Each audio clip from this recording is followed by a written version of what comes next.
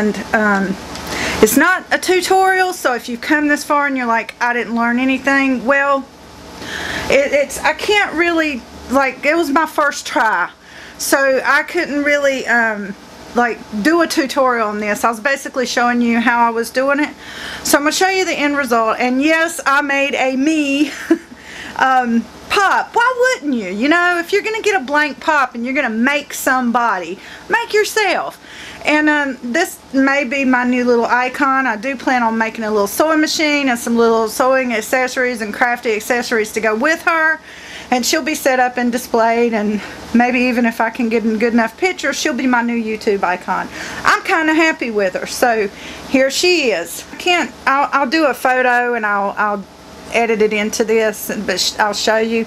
I just basically kind of, I don't think you can even see that one. I did a tattoo on my wrist here, but it's kind of abstract because it's so tiny it was hard to get it, and I did my other tattoo that's over here.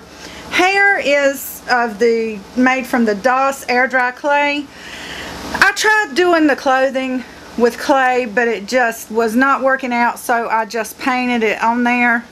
And I kind of got lazy when I got to her feet, and I just did like a little tennis shoe top or something like that. I usually wear All Stars. Twisty got me into that. She has All Stars, and I thought they were cute, so I bought myself some a few months ago, and I like to wear those when I wear my nerdy gear. When we go out for our coffee, we go out twice a week to Joe's Mugs and here in Asheboro and get us a iced coffee. And well, I get iced coffee and she gets a latte. So I like to, we put all our nerdy gear on and we just kind of hang out at the bookstore. And so I usually wear my All Stars and all my little Wonder Woman and Captain America and Deadpool bracelets, and you know, weird, but anyway, yeah.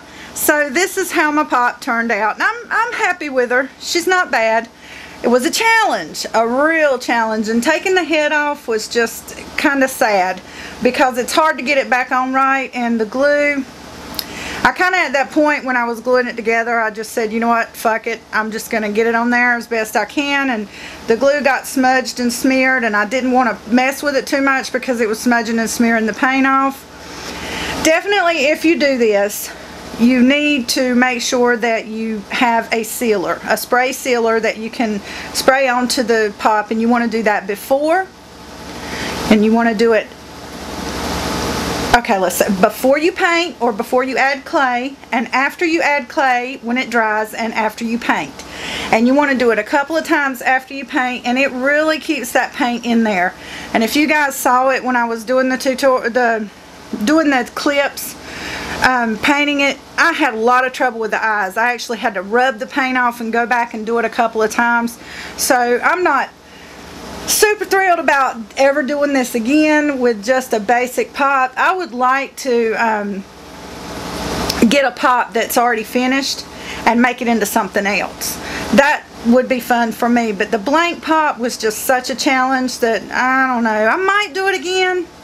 I'm going to get a few photos of her so that I can add those in and you guys can see the end results. But yeah, that's it. That is AFateSoTwisted as a pop. So, hope y'all enjoyed this. Peace, y'all. Bye-bye.